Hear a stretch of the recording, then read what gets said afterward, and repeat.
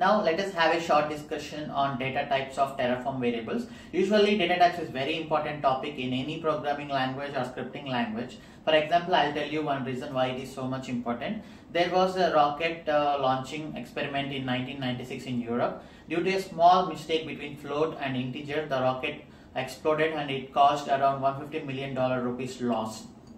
So data types is very important. In Terraform we have 5 types of data, that is like number, string, boolean, list and map. We can discuss about these data types in Terraform, and we can do some practicals around this.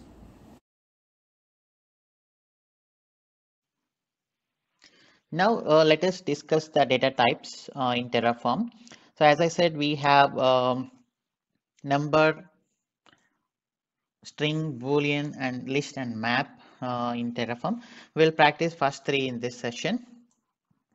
I have copied provider.tf and then vpc.tf from the previous example. Now let us use the data types here in this example. I have variables.tf. Now syntax is you have to mention the type here. For example, this type is string, and here this type is also string.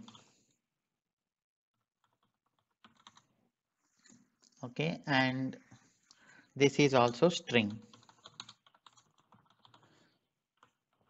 Now number, for example, while creating VPC, your organization may force you to have employee ID also to know who created this. I am giving var.empid.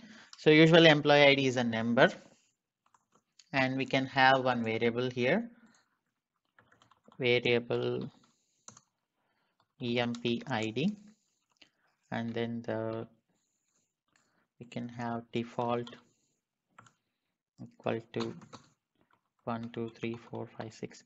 No worries, even you give the numbers in the quotes here, Terraform is intelligent enough to convert it. And then type equal to number.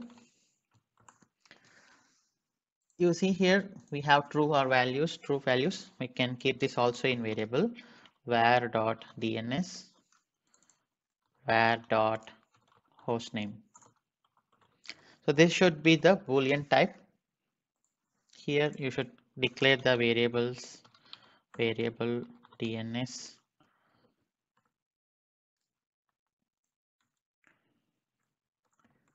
default true, type equal to bool.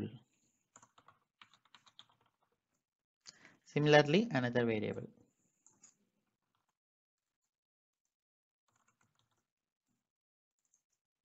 Host names.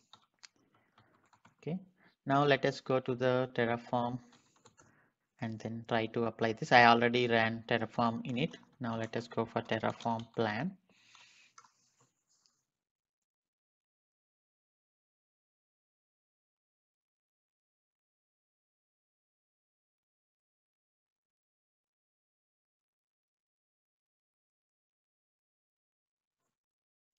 Now you can see here employee ID is picked up, and then enable DNS host names, DNS support also picked up. For example, if I give in employee ID some string, let us see whether Terraform will accept or not.